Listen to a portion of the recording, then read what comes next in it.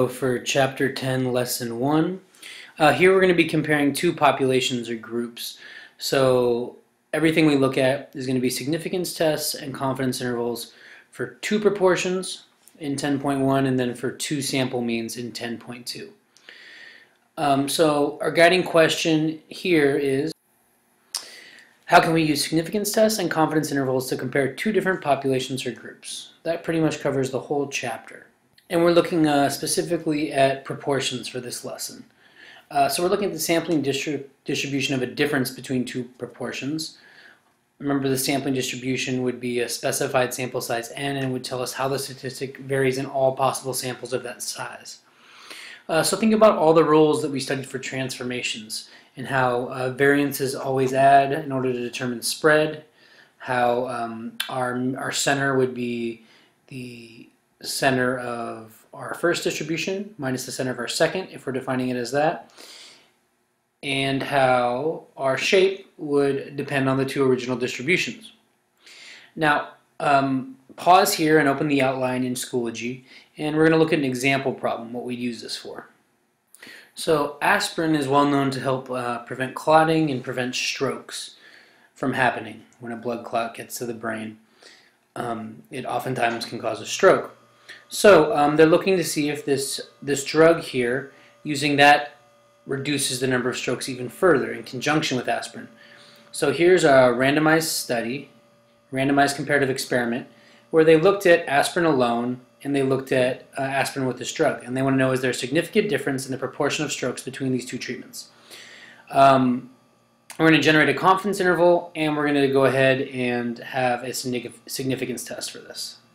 So we're going to do state, plan, do, and conclude, just like every other problem we've done. Here we're going to do an interval and a significance test.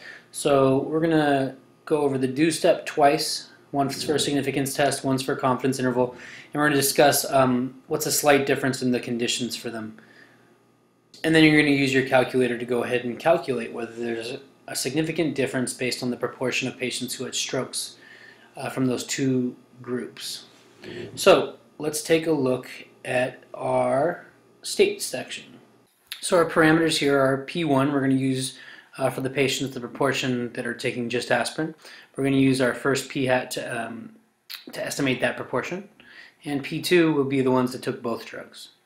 Now, for these problems, when we're comparing two proportions, we oftentimes call our null hypothesis here the statement of no difference, meaning that P1 minus P2 equals 0. If we can show that this is not plausible, then we can assume that we actually proved that there's a difference between our two.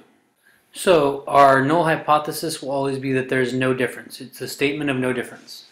That would mean that aspirin and this other drug in conjunction have no difference on the effect on whether or not somebody is likely to have a stroke.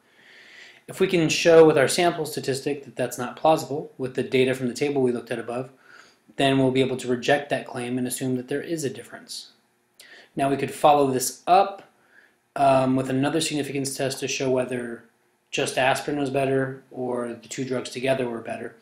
In this case, we saw the word differs. So we just want to see if it's different from the true proportion, so we're going to use not equal. Now keep in mind, that's going to be what? A one-sided test or a two-sided test? It's going to be a two-sided test because we're interested in the right side of the normal curve and the left side of the normal curve if it's different from 0 at all. Now, Z or T. Well, remember Zaptax, Z for a proportion. Always Z for a proportion. So we're going to use Z. And that's since we always know the standard deviation. Now let's look at the random condition. Well, we're told it's a randomized comparative experiment. So that means we should have an unbiased estimator of P hat 1 minus P hat 2 should be a legit sampling distribution. We should have an unbiased estimator of the true parameter. The normal condition. Now, here's where this is a little different. We're not dealing with just one proportion, so we have to check it for both proportions. So there's two ways to check this condition. The first way is to check both proportions. The second way is to check the pooled proportion, which we'll look at, or the combined proportion, which we'll look at in just a second. So here we can look at the two proportions, P1 and P2, P hat 1, P hat 2 from our table. And we can see that all four of these numbers, these two numbers would be much bigger than 10, when multiplied out to check the normal condition. Remember, n times p hat is greater than or equal to 10, and n times 1 minus the quantity 1 minus p hat is greater than or equal to 10. These would all give us values that are bigger than 10, and the complement, meaning this minus 206 times the sample size, would also be bigger. So in the breakdown, this is how we'd show that. So this shows n times p hat, n times 1 minus p hat for the first proportion, n times p hat, n times 1 minus p hat for the second. So we know it's approximately normal. Now here we can look at, there's no replacement, so the 10% condition. It's also that it's a randomized experiment, so there shouldn't be a lurking variable there that would have influenced whether one group would be biased or not. So both of those things play in. So we assume we're not sampling more than 10% of the population, and since we use random assignment, the two groups of patients can be viewed as independent for this experiment. So our conditions are satisfied. Now another way to show this normal condition would have been to show the pooled proportion. So that's just pooling the sample. So count of successes in the numerator. So the numerators add, which were 206 and 157, and then the denominators add, which is the total sample size, 1,650 plus 1,649. And that would give us our pooled sample proportion. And we can use that to find the standard deviation, the z-score, in this way.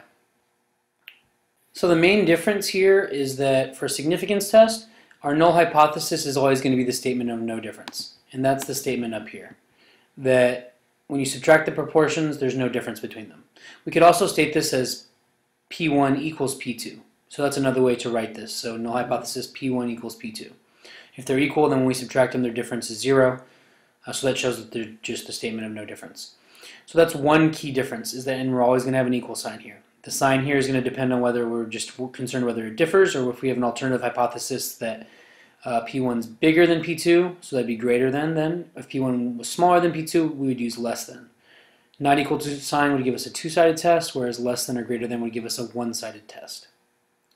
Now, when we do a confidence interval for this, instead of having a confidence interval for one proportion, it's going to be the confidence interval for the difference. So the range of values that we're confident that the difference is between. So we'd be estimating P1 minus P2. So go ahead and pause your video now and answer the multiple choice here about the main difference between the goal of calculations involving a single proportion and two proportions. Here are your 5 answer choices. This goes into what I directly just talked about, so if you're ever having trouble answering these, think about what your null hypothesis should always be. Think about what a confidence interval would be estimating, and use those ideas to answer the multiple choice. So pause right now as I'm about to go on in the problem, and then I'm going to have you answer the free response. So try calculating the pooled statistic. So that's down here where you add the numerators.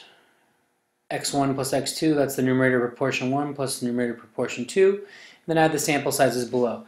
That gives us our combined proportion.